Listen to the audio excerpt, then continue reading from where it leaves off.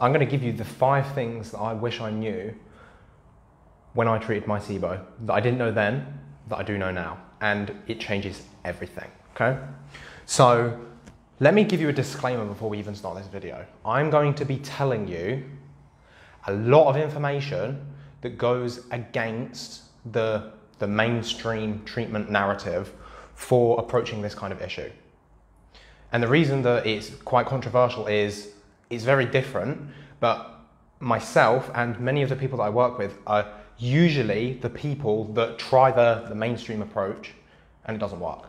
So the mainstream approach being like antibiotics, antimicrobials, and then doing like 4 or 5 different treatments of the same thing, doing the same thing over and over again and expecting different results. So I'm going to give you this disclaimer. This is a very personalized problem and it requires a very personalized, tailored solution. All of these points, they're going to work regardless if you've got a Sibo or any kind of gut infection. These are all going to be important, but I want to make it clear that this is not medical advice. I'm not advising you to do anything without speaking with somebody first. Whether that's your naturopath, whether that's your functional medicine practitioner, whether that's a coach. If you want to talk with me in a bit more detail about this, I'd be happy to do that. But this is so personalized and it's very easy to misunderstand what I'm going to say. So for example, down here we've got, where have I got it? Probiotics, big yes, okay? That can be misinterpreted. So make sure if you're gonna take anything away from this video, watch the whole thing. You know, don't just skip around. You need all of the information. It all needs to be used in context. So the first thing that I wish I knew when I started was this concept of root cause. So I kind of knew what this is. I kind of knew what this was, but I didn't actually do the investigation into it that really needed to be done to actually get me where I wanted to be. Sibo, or any kind of gut infection you have, is never a root cause. And obviously, when I say something like never, there's always that one exception that breaks the rule, but it's probably not you, okay? So there are some people where this is actually the root cause. 99, actually I haven't worked with anybody where this has been the root cause. There's always something else, you know? And it usually ties into one of these 2 things, toxicity or deficiency. So this can be looked at on a purely physical lens. So if you have, so I'll use my situation or my experience here because I'm really sharing this about what I wish I knew. So I'm going to pull a lot of personal anecdotes in this video. For me, the toxicity was physically, it was mold and mycotoxins. If you're exposed to mold, if you're living in a moldy environment, if you're being exposed to mycotoxins on a daily basis, you will have Sibo, SIFO, parasites, and it will never go away with this kind of antibiotic treatment or antimicrobials if you stay in that environment. It will never go away. It just doesn't happen, okay? You need to be in a place where you're not being exposed to this toxicity anymore if you want the Sibo to shift. So if you're still exposed to this toxicity, so this could be a moldy house, this could be amalgam fillings in your mouth, this could be any type of environmental toxicity. If you stay in that environment, you will not recover, no matter what treatment you do. No matter if you do all of these other points, right? If you do all of 2, 3, 4, 5, you do all these things, you won't recover, okay? You have to be out, or you have to have resolved that toxicity. And then we've got deficiency. So deficiency can look like deficiencies of certain nutrients. So the really common ones that I'll talk about, again, because it was a personal thing for me, was the methyl donor nutrients. So things like methylfolate, methylcobalamin, those were nutrient deficiencies that I had. Didn't help following quite a poor vegan diet before the onset of all of this. That depleted a lot of my nutrient stores. So that really didn't help me. But this can be deficiencies of anything. You know, this can be deficiencies of stomach acid. This can be deficiencies of digestive enzymes. This can be deficiencies of your microbiome. And the thing is, these 2 usually play on each other. So if you have some kind of if you have some kind of deficiency, you'll also have some kind of toxicity that goes alongside it. Because when we're exposed to a toxin, it depletes certain nutrients, which makes the toxicity worse, and then we also have a deficiency, and it works the other way around too. So if you have deficiencies, you're less able to detoxify toxins, so then the toxins accumulate. So they usually go hand in hand. If you've got a deficiency, you also have a toxicity somewhere. This doesn't just work on the physical level as well. So I'm going to try and keep this more physically orientated because I feel like it's a lot. I'm going to try to completely shift your perspective on solving this problem but I know you can only shift your head so much in one video, you know, so I'm not going to talk too much on the emotional side of things just yet, but this can be emotions too. If you're in a toxic environment, if you're in a narcissistic, manipulative relationship, if you're in an abusive environment, it's not going to go away. I know you say, oh, but it's a physical problem. It doesn't matter. There's no distinction between physical, mental, emotional, spiritual. If you have damage on one, if you have an illness in one, you have damage in all. So if you've got a deficiency of love, if you've got a deficiency of your own personal power, if you're missing any of that, the thing will persist, okay? You need to fix those things, not just physically, but emotionally too. I'm not going into that too much. So that's the first point. You have to find the root cause. If you don't build your healing protocol around the root cause of your illness, you're just running around in circles trying this thing and that thing and this thing and that thing, and the root cause is still there. You still haven't fixed the root cause. So for me, I had 5 root causes, you know, and that might sound a little bit unfair, but that's just the cards that I was dealt, you know, and you have to deal with it, you have to figure it out. So the Sibo, in my case, was an adaptive response to help me survive in my environment. I had the physical mold exposure, I had a poor diet, I had medications. Obviously, when I have these kinds of things, I think, oh, let's go to the doctors, they'll help. So then I get prescribed the herbs and the antibiotics. It makes everything worse, you know, because the Sibo in this case is an adaptive response. It's your body trying to help you survive in a toxic or deficient environment.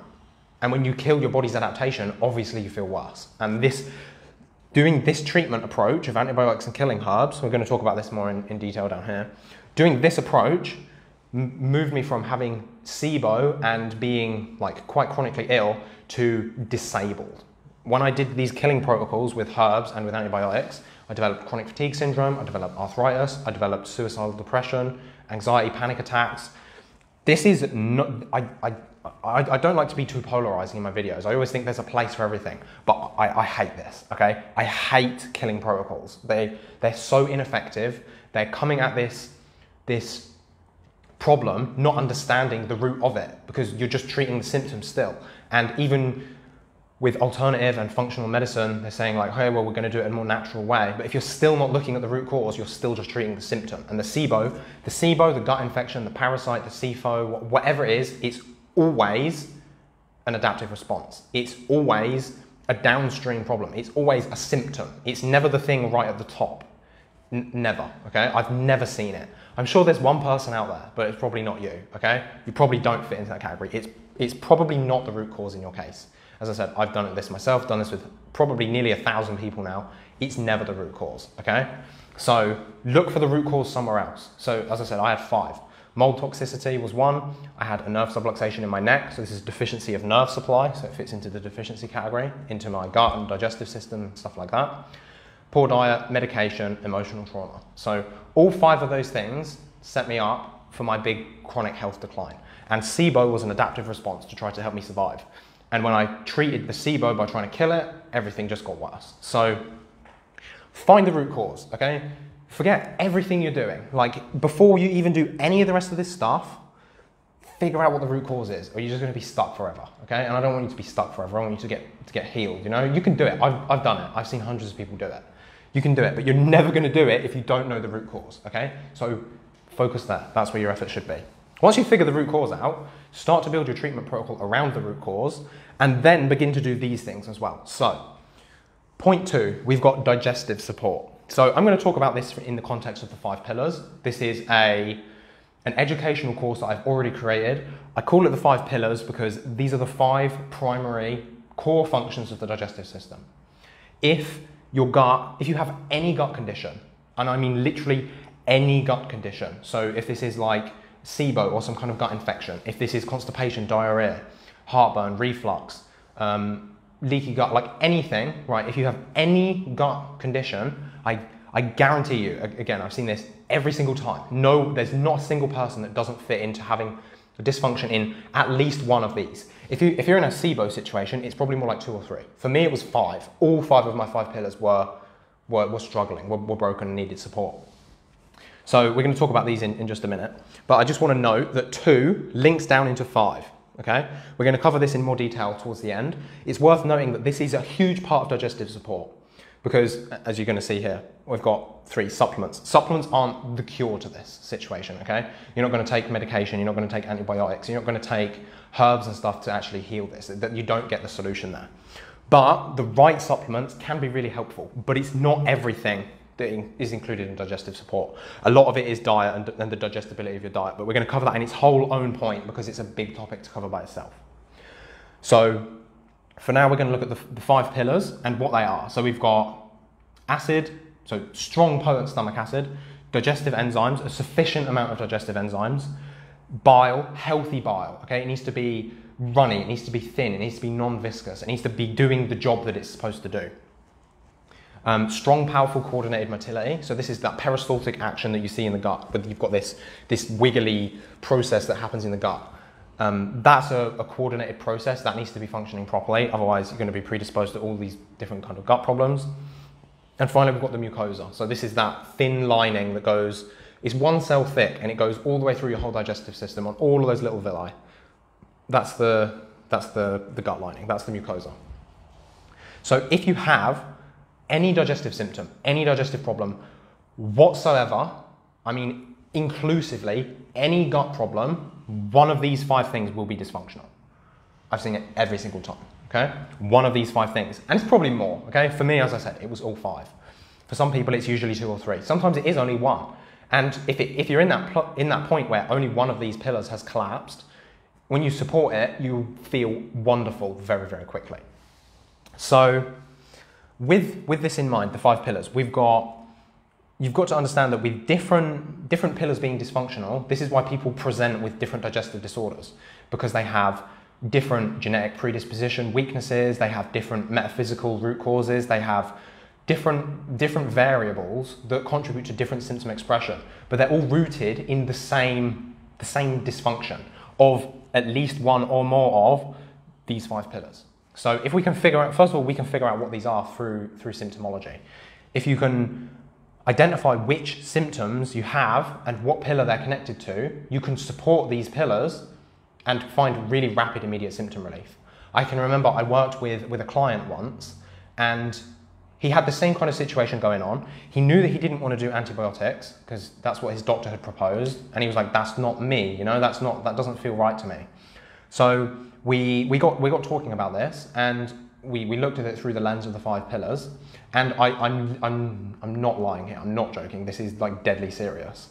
Within 48 hours of our first consultation, so we had 1 consultation, and I gave him some tips, and we talked about how we can modify the diet and supplementation. So this was really all point 2 and point 5. So changing the way that he's eating and changing the digestive support. Within 48 hours, his digestive symptoms had decreased by 80%. So this characteristic, like pregnant belly thing, you know, where your belly is just protruding out and you look pregnant, and it's even worse if you're a man, right? Because you know you're definitely not pregnant. For him to have that one day, and then 2 days later to have a flat stomach, that shows you that something massive has changed, you know?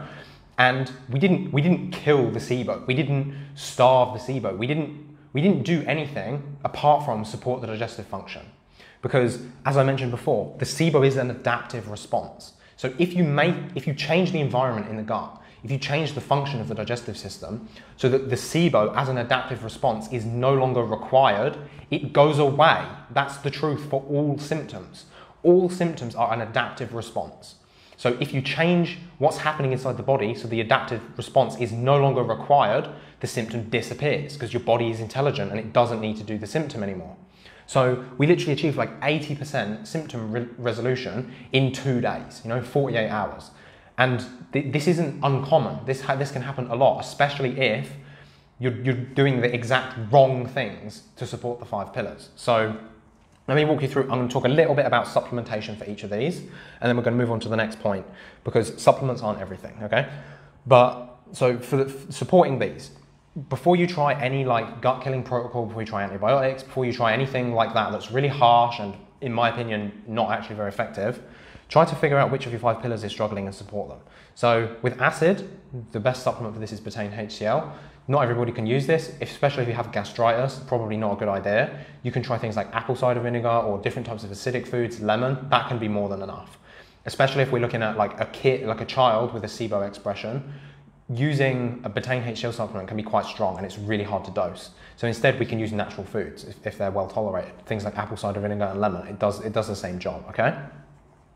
Next with enzymes, you've got digestive enzymes, pretty obvious supplement there. Digestive enzymes can be really good, you know? They can really help with a lot of things out of the digestive system too. So if you're somebody that's presenting with gut and digestive discomfort, but then you also have brain fog, fatigue, poor exercise recovery, slow wound healing, all of those things you could benefit from having some enzymes. So digestive enzyme can be really helpful there. Lifestyle factor that can help juicing. Juicing is awesome for this. Bile, lifestyle factor, juicing also really helpful for this. Bile's kind of tricky to talk about in a video like this because it's such a nuanced and complicated topic. So I'm going to gloss over it today. The reason bile is so important is it's how your body detoxifies all of the fat-soluble toxicity. So if up here we've got toxicity as one of the root causes, if the toxins are being excreted in the bile and your body isn't able to decouple the toxin from the bile appropriately, Sibo will develop to do this process for you. So the Sibo, in this case, adaptive response, is helping your body to decouple the toxin from the bile acid so that it can be removed in the stool. And then obviously when you kill the Sibo, you stop this happening, you increase toxicity and you feel worse as a result. So making sure that we support bile can be really helpful. Sometimes it's as simple as like an ox bile supplement. What I find is more important is looking at the general liver health and supporting the liver. That's very personalized, that's very unique. Everybody's different, as always, but that's something that's kind of hard to comment on. Motility, really hard to supplement for. I don't really find medication or supplements helpful for this. I find that this is usually rooted in trauma, okay? So one of the things that happens when we get stuck in a fight, flight, freeze nervous system state is motility just either stops and you get constipated, you get gastroparesis, you get low motility, or if you get stuck in flight, your bowel is just evacuating all the time and you're having like diarrhea all the time.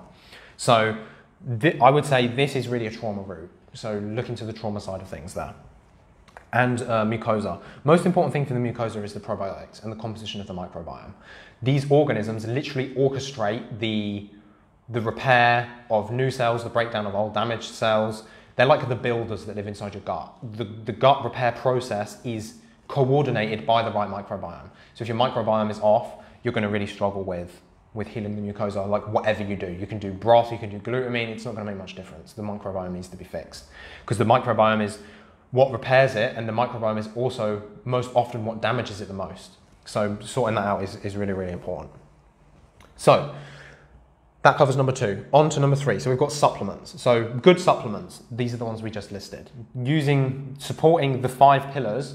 So the 5 pillars is based on a foundation of a healthy microbiome. So a probiotic would also come in here, but we've got probiotics here. It's a whole topic for itself. So we're going to talk about that in more detail. So the supplements I would not recommend are like antibiotics and herbs and doing killing protocols. I did round after round. I did neem, I did allicin, I did oil of oregano, I did biocidin, I did grapefruit seed extract. I literally did everything, okay? I did metronidazole, I did neomycin, I did rifaximin, I did like loads of different antibiotics and stuff. It just made me more sick, okay? I see this over and over again with the people that I work with. It doesn't work, okay?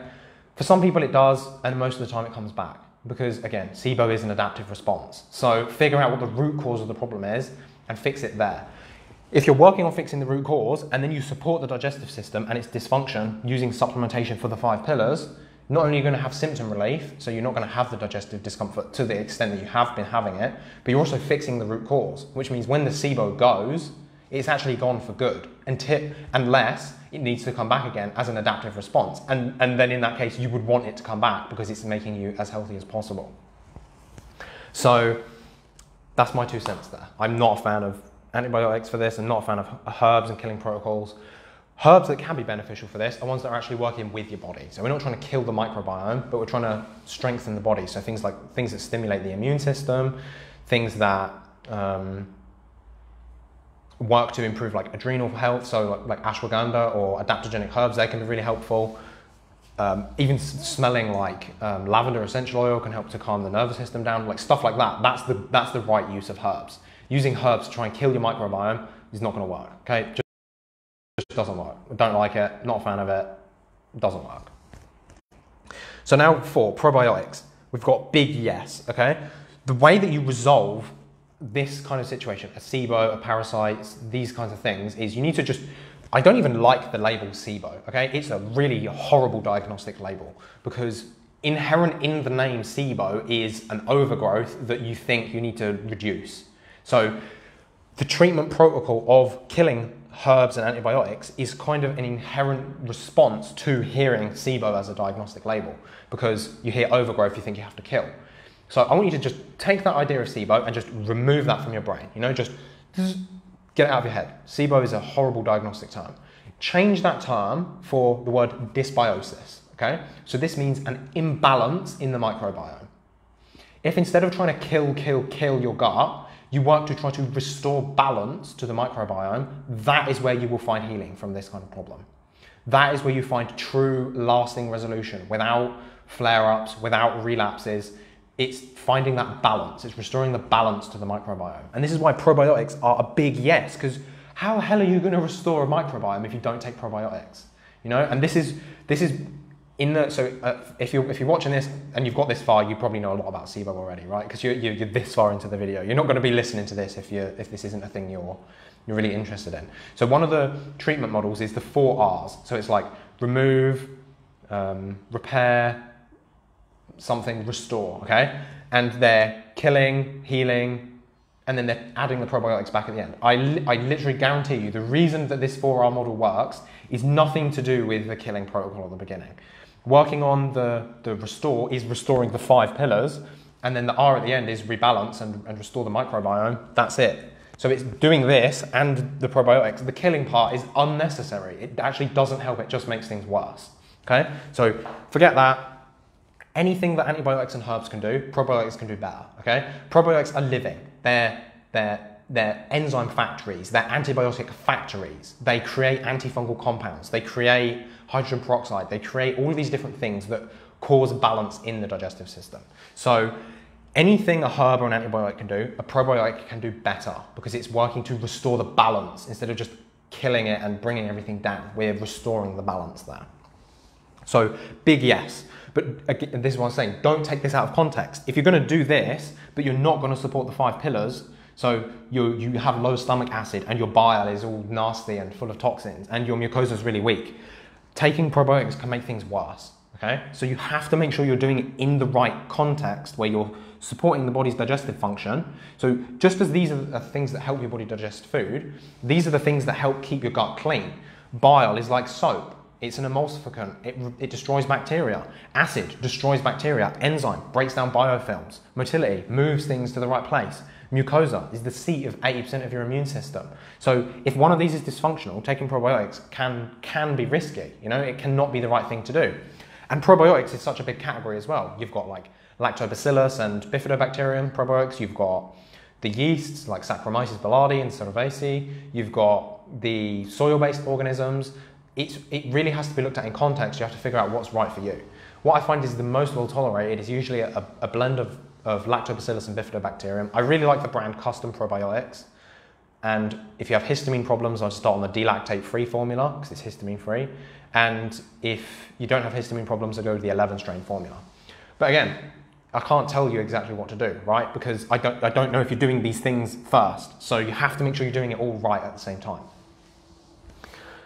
So probiotics, big yes. I literally haven't seen somebody heal SIBO without a probiotic. I just don't think it's really possible, you know? You need to make sure that you have the right microbiome, and if you've destroyed them or if they're not present, and if you're in a SIBO situation, you clearly have dysbiosis, it's going to be really hard to restore that balance without a probiotic. And finally, we've got diet and digestibility. So this really ties in again to point 2 of digestive support, but we're going to go into more detail about how we can actually do this with the actual diet itself.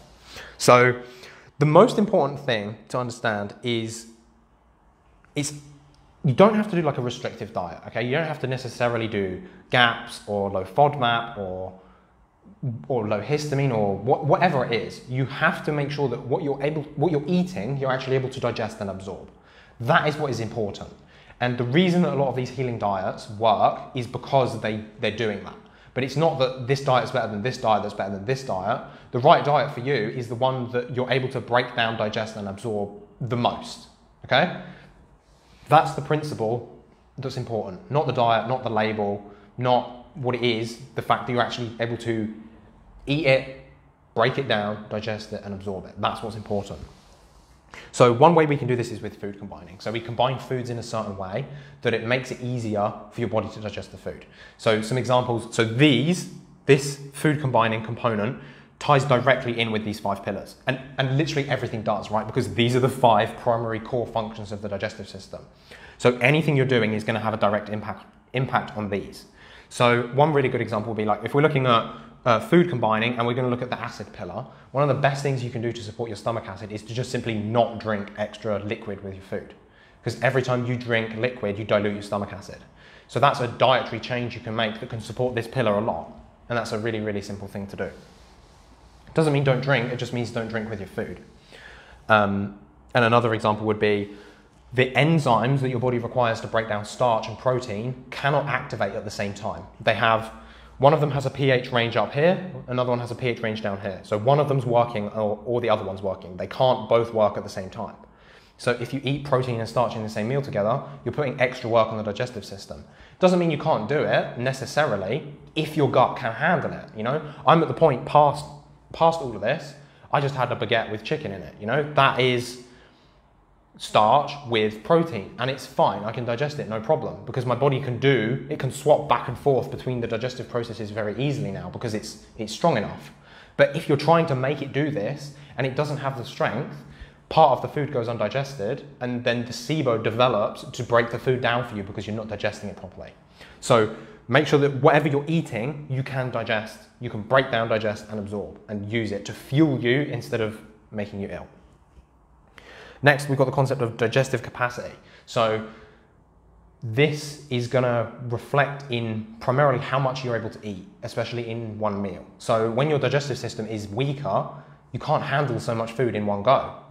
You say you can only absorb up to 1,000 calories worth of food. If you eat 1,200, those are the 200. Not only can you not digest, they're actually going to go through the gut and feed Sibo and pathogens and they're doing that because you're eating food you can't digest, okay? So the problem isn't that they're eating it, the problem is that you ate it in the first place when you couldn't digest it.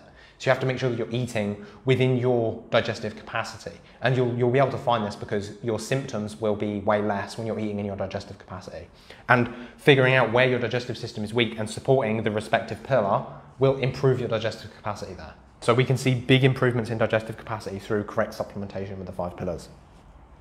And finally, we've got pre-digestion. So anytime you eat food that has been prepared in a certain way that makes it easier for your digestive system to break down, digest, and absorb, you're taking that work off of your gut so that it doesn't have to do it. So the example that I like to use is think of the difference between eating a raw carrot and a boiled carrot. It's very, very different. Think about a raw chicken breast versus a fried chicken breast versus a chicken breast that's been boiled for 6 hours. The chicken breast that's raw you can't pull it apart with your hands. It's really stringy and tough. The roasted one comes apart a bit easier, and the one that's boiled, you pick it out of the water and it just falls apart. And the same is going to happen in your gut. So the more broken down the food is before you put it in your gut, the less work your gut has to do. So the way you cook your food is really important. Things like smoothies and blending food to make soups can be really helpful. This is one reason the elemental diet is a great treatment for Sibo, is because it's making the food as pre-digested as possible. So the weak digestive system is able to digest everything, which means the Sibo doesn't need to be there anymore, because the Sibo is an adaptive response. You're going to get so bored of me saying that by the end of the video. The Sibo is an adaptive response to help you survive in your current environment. And once you've changed the diet to something you're able to fully break down, digest, and absorb, you don't need Sibo anymore. So it goes away by itself without treatment. Okay?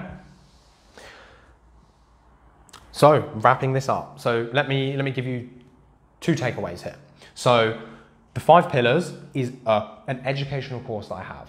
If it's something you're interested in watching and learning more about the functions of these 5 pillars, like what they are, how they work in the body, what the functions of them are, the symptomology behind whether, like, if they've broken, and what we can derive, we can do based on which symptoms are struggling. I gave you a little preview by giving you a few supplements, but there's a lot more to it, you know, like I said, especially in the bile and the motility.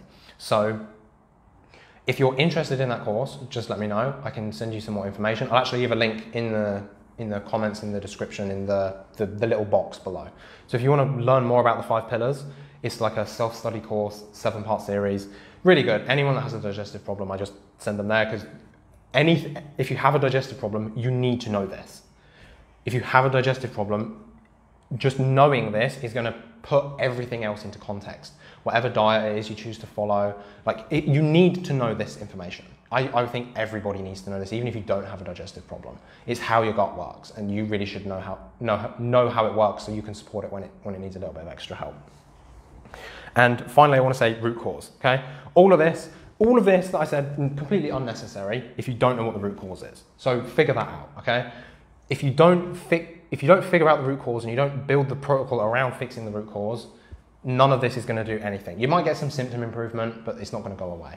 So you need to figure out what the root cause of these problems is and build your protocol around it.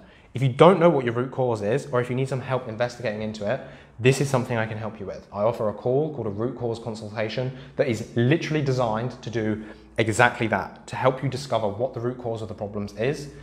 And then once we know what the actual cause of the problems is, a solution kind of becomes obvious, because it's basically just a mathematical equation. If you understand what's on the, you know what's on the equals side, because obviously you have some kind of disease. So then we just need to derive from that what the other variables are on the other side of the equation.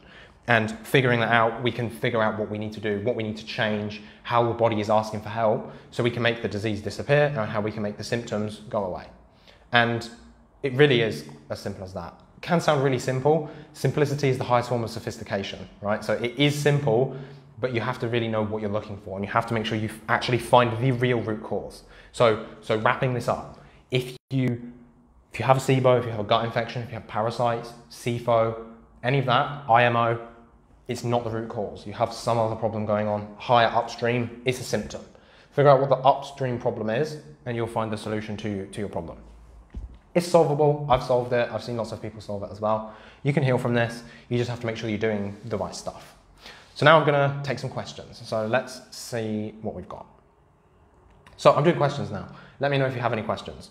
Rico says, but how do you heal all your body if first got severe candida and now also developed SIBO and mold? I don't know what I can eat anymore and my bowels are not moving. I'm starving myself literally for weeks. So in this case, with the things that you've described, you said candida, SIBO, and mold. Mold is the root cause here. The candida and the SIBO are symptoms that have developed from being in mold, from being exposed to mycotoxins. So to fix that from a root cause perspective, you have to be out of that environment. Mold was one of the things for me as well. It was one of my big root causes. I only was able to manage my symptoms so much by doing this stuff, you know? So I didn't know about this root cause, but I was doing these things. This is where I learned this stuff, was because I was trying to heal. But I didn't see the healing that I really wanted until I actually got out of the environment, because that was one of the root causes. So my heart really goes out for you, Rico. I really understand where you've been. I've been there. Bowels not moving, I've been there. Weeks constipated, starving yourself for weeks, I've been there as well. I kind of even developed an eating disorder through all of this. So yeah, I really relate to where you're at. I really get where you are. But my biggest insight for you would be, you have to relocate. You're not going to be able to heal in a moldy environment. It just doesn't happen. You know, I just don't see it. Great question though. Thank you for the question. So Liz Brown says, did you try a biofilm disruptor? I didn't make much of a difference. Again, your body, all of this that's happening in your gut is actually happening for you. They're not the problem. They're the adaptive response. When you support all of these 5 pillars, so when you've got enough enzymes and all of this stuff, any biofilms, your body will be able to break through. If it really gets to the point where you've done all of this stuff, you've taken probiotics, none of that's working, you can look at something called bioresonance. It can really help you identify pathogenic organisms that you have. It can cut straight through biofilms. It doesn't care about biofilms because they're conductive. you can get it through biofilms, but it's probably not the problem, okay? I really don't think biofilms is the big issue in most cases. If you're doing the 5 pillars properly, if you're supporting all of this, and it's not going away, it's probably not a biofilm issue, it's probably something else. Liz also says, Billy, probiotics make me feel so sick. How long do you think it takes to turn things around so I don't feel sick? This is a really good sign they're actually working, you know, that they're actually helping. So when you take probiotics, it's not the probiotics themselves that make you feel bad. It's the interaction between the probiotics, and if we're talking the probiotics that I mentioned earlier, right, the delactate-free formula or the 11-strain probiotics, these are built based on the microbiome of different stool samples that were collected from many different ancestral cultures all through Earth. So the Inuit in Alaska or wherever they're from, the North Pole, I really should probably know that. So from Europe, Italy, I think they're called green zones. This is where people live a really long time and they've got really unaltered gut flora. So they're not exposed to antibiotics and pesticides and things that disrupt the flora. And they all have these species. There's 17 species of Lactobacillus and bifidobacterium that are present in every single healthy gut on Earth. So when you're taking a probiotic that contains these things, it literally it's not possible for it to be these organisms that are making you sick because they're in every single healthy person on the planet. It's these organisms fighting with the organisms that you have present in your gut right now. And it's those organisms dying that makes you feel sick. And it's not even necessarily because of the organisms. More likely it's because of the organisms they've accumulated toxicity because that's what they're there for. They're trying to help you survive. They've accumulated toxicity, and when they die, they release that toxicity, which can then be reabsorbed, especially if the mucosa hasn't been properly healed and there's still a lot of permeability happening in the gut. So taking probiotics and feeling worse is actually a really good sign. It means they're working. You just need to stick with it at a dose that you can tolerate. So for me to get to a therapeutic dose, it literally took me 3 years, okay? 3 years. This isn't like just snap your fingers and get healed, you know? 3 years of every time I would take them, I would have horrible gut pain. I would have suicidal depression. It would flare up my histamine symptoms. I would feel awful, okay? It was a process of sticking just below where it was tolerable and going as fast as I could. And as I say, it took me 3 years. So it's something that takes time, and it's something you just have to be persistent with. It takes time. You can't just shift your microbiome overnight. And if it's to the state where you have really severe chronic health problems, you probably have a really severely imbalanced gut dysbiosis, which will take some time to correct.